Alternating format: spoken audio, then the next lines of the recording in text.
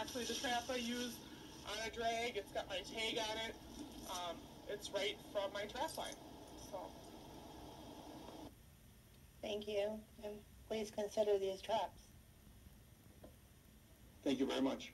Could you move us around now? All right, now we're going to need some decorum here. You're going to like things that people say. You're going to not like things people say. The quicker we listen to everybody has a right to be heard. We're here looking for solutions. Obviously, we've identified a problem, and we're looking for solutions, and we want to be within the law. We don't want to open the city up to any liabilities, but we want to protect our citizens and our pets.